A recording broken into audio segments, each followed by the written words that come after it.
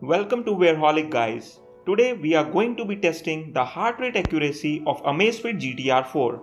To give you a quick overview, this is the latest Amazfit's flagship watch and comes with a brand new 4th gen heart rate sensor. Amazfit also claims that it can capture 30% more data than the previous gen heart rate tracker found on Trex 2 and GTR 3. That's why I am going to test the watch against previous generation Trex 2, Garmin Forerunner 245 Music and an Oximeter. This will help us in understanding whether or not all of this is actually true or just marketing jargon. Besides that, I will also be sharing some heart rate related settings that Amazfit GTR 4 owners should know. You can go to the relevant topic that interests you using the chapters provided in the video. Let's start by comparing Amazfit GTR 4 with Trex 2. I am going to be wearing both watches in my right hand. Along with that, I will be wearing an oximeter on my right middle finger. This finger is known to provide the best possible readings. So let's begin the test.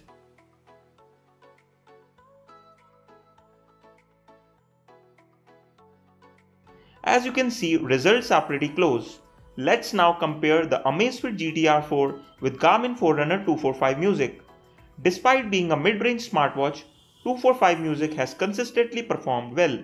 It offers one of the most reliable heart rate tracking while running and resting.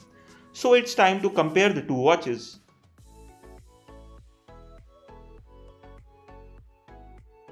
As you can see, results are pretty close here too. All the watches perform pretty well in my right hand, but most of us will be wearing the watch on the left hand. So let's compare only the oximeter and GTR 4's accuracy on the left hand. Results are pretty incredible. GTR 4 is going toe to toe with an oximeter. One thing is for sure, GTR 4 can track heart rate pretty accurately while resting.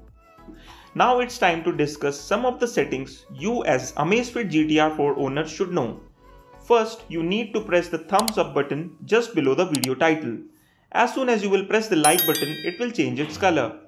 And now open the Zepp app, go to Profile, tap on Amazfit GTR 4 and then on Health Tracking. Here you will find various heart rate tracking related settings. With auto heart rate monitor settings, you can set the interval you want the watch to track your heart rate.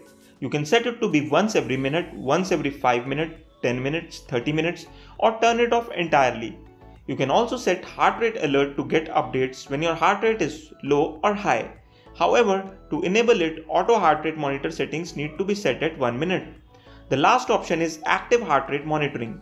If enabled, the watch will track your heart rate more frequently during workouts. While this feature can be a battery drain, but it can be useful for fitness conscious users who want accurate heart rate data.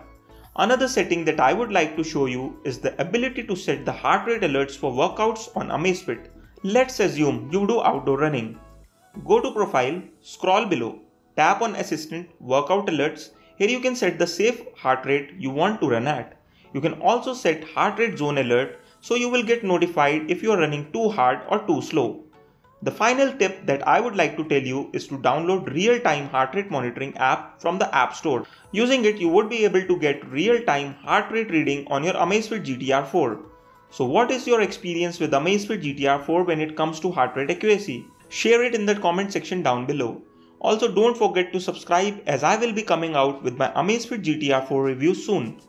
With that, it's time to say goodbye. See you next time.